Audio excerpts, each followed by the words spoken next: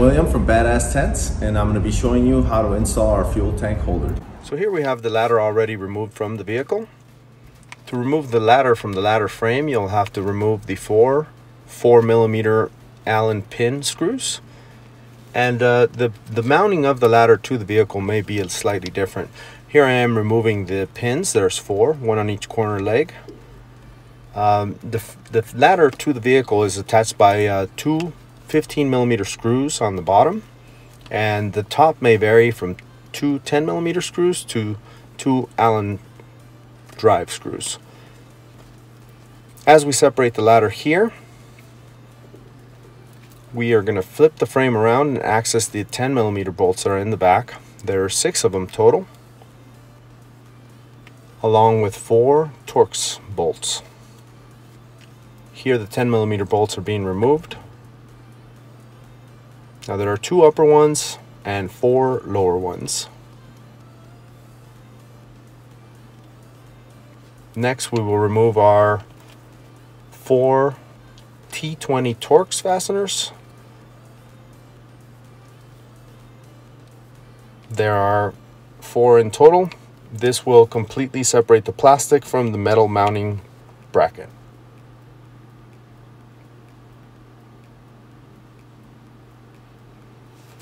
We are going to remove and replace the upper bolts. This is the existing bolts. We're going to replace them with the M6 stainless steel, slightly longer, a lot stronger hardware. So the 2 on the top take these spacers, and that's critical that you put the spacer on the bolt and then the bolt through the bracket, essentially making the bolt shorter, just like so.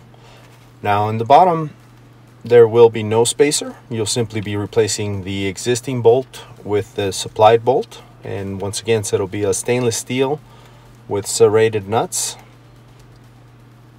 which don't need any other type of locking fastener.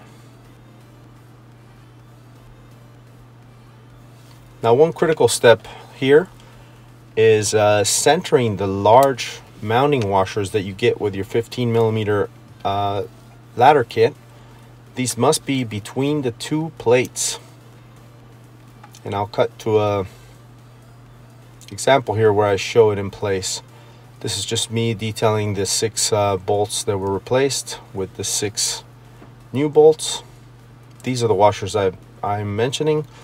You want those between the 2 plates, and when you secure your bolts, make sure they are centered. This is important because when you mount your ladder to your car, you'll want this to be centered.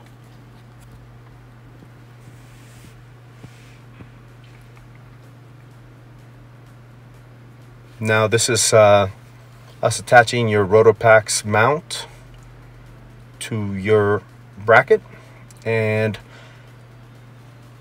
it just simply bolts on with the cap nuts facing the gas tank, and make sure to put lock thread on the bolts.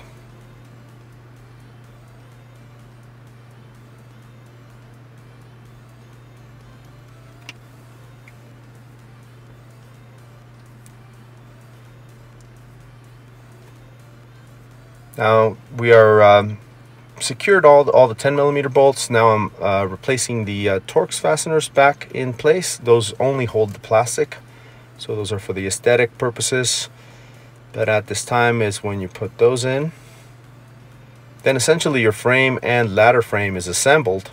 I would recommend replacing it to the vehicle at this point because it's much lighter than with the ladder already installed. Makes it a lot easier for one person to do. Now we'll be locating these plastic strips on the vehicle to prevent any scratching as we reinstall the ladder bracket frame assembly. Here we're just showing you what it looks like when it's got the mount in place. Now we do supply these little rubber friction pads. That inner one is the critical one. The outer one we found not to be necessary in second testing. Here I am holding the bracket, and you'll want to locate the top and install the bottom first. So this little barrel spacer goes on the inside. You can hold that with your hand as you thread the screw through. The washer is being held in by the 2 plates as we centered it before. Now that is making it slightly easier to put on now.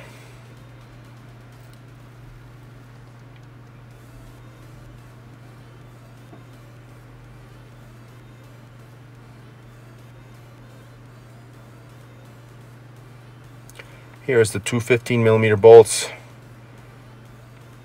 being put in place. This is the upper mount. Now this vehicle happens to have M6 4mm drive Allens.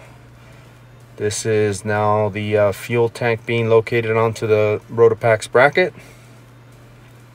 At this point we're going to reinstall the ladder to the ladder frame with the original mounting pin screws. So you want to clip in the top first and not tighten anything until you have all 4 in place. So this is the 3rd one and then the 4th one. Now you have to wiggle this in place a bit to get them all to be centered. Once you have all 4 in, then begin tightening them. Now do not tighten this very tight. It's only about a 4-pound torque. It's a very small screw.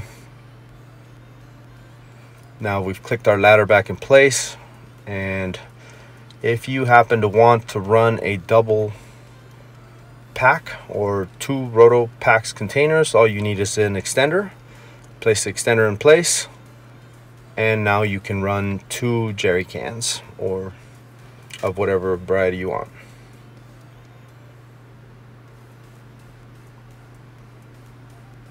Now this is everything in place here. You'll want to secure it and make sure it's very tight if they are full.